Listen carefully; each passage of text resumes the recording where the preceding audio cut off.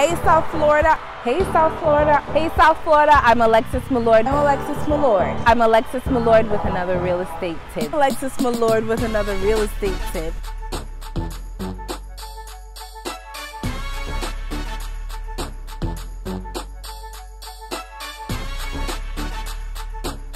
Hey South Florida, I'm Alexis Milord with another real estate tip.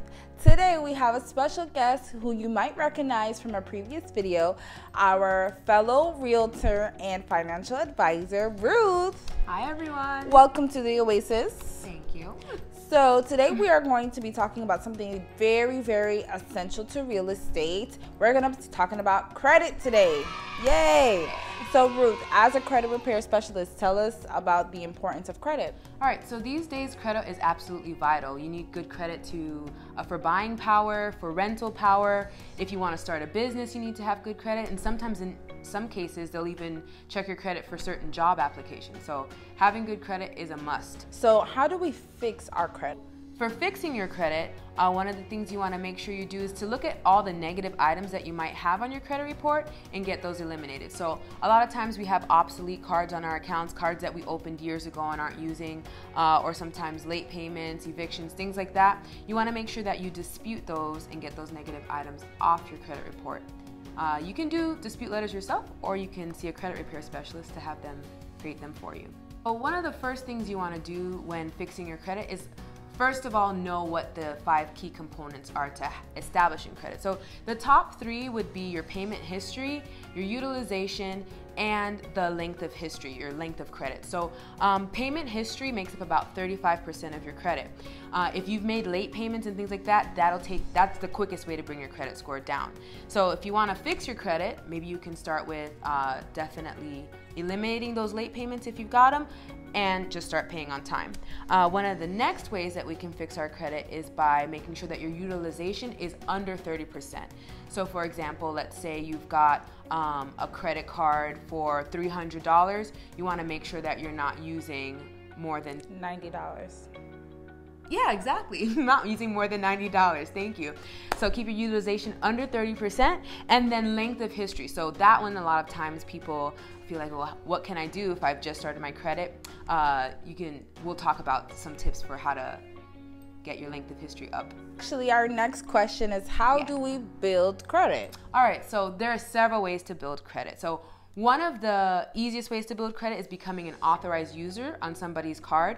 You can either use a family member or a friend that you know has a credit card with a long history, or you can pay someone.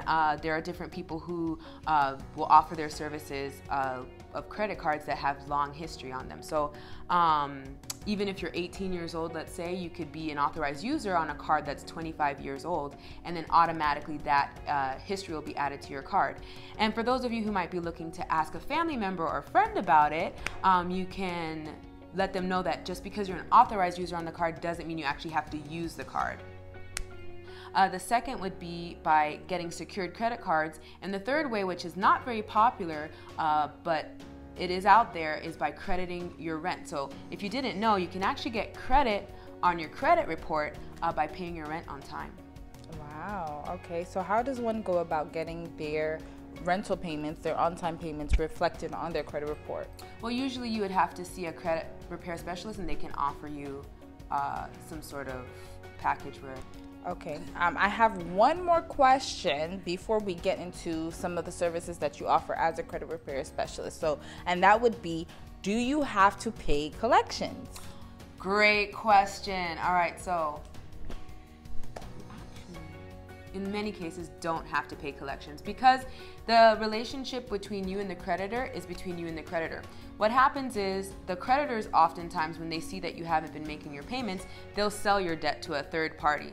You never had a contract with that third party, so technically you still have the debt, but because you don't have a contract with the creditor, in some cases it's your choice, but you might not need to pay those. And you would be able to go ahead and dispute that creditor as well, right? Yes. All right, awesome. What do you as a credit repair specialist offer that they can't normally get just fixing their credit on their own? So it's more like when you use a credit repair specialist, it's like I like to liken it like a manicure. So like you could get your own gel polish, you could get your own dip polish and do it yourself, but someone who's a professional is doing it for you, so you're paying for the service, not necessarily because they're doing magic that you can't necessarily do on your own kind of thing. So you're just paying them to do it for you?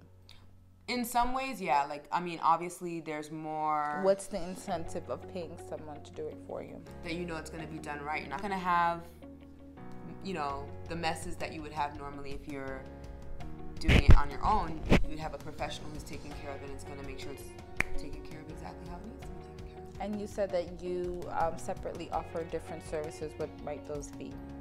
So things like debt payoff, budgeting tools, preparing for the future, like if you have children or families and things like that, making sure that you have things in place so that they're well taken care of in any event.